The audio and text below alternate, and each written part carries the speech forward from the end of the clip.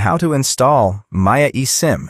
First, you need to follow the steps below. To request an eSIM activation code, log into your Maya mobile account.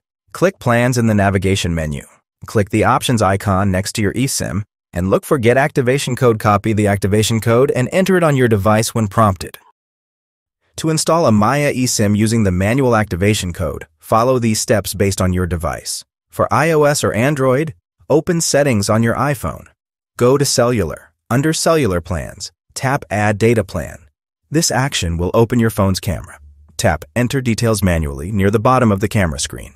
Enter the SMDP plus address shown in your Maya mobile account.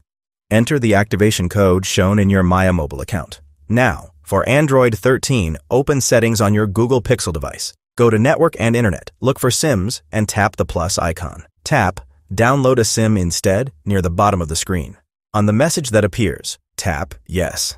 Then tap Next. This action will open the phone's camera. Tap Need Help at the bottom of the screen. On the Help Adding a Network screen, underneath Having Trouble Scanning Your QR code, tap Enter it manually. Enter the manual activation code exactly as it appears in your Maya mobile account. Follow the steps on the screen to confirm the new data plan. By following these steps, you should be able to install your Maya eSIM using the manual activation code on both iOS, iPhone, and Android 13 or Google Pixel devices.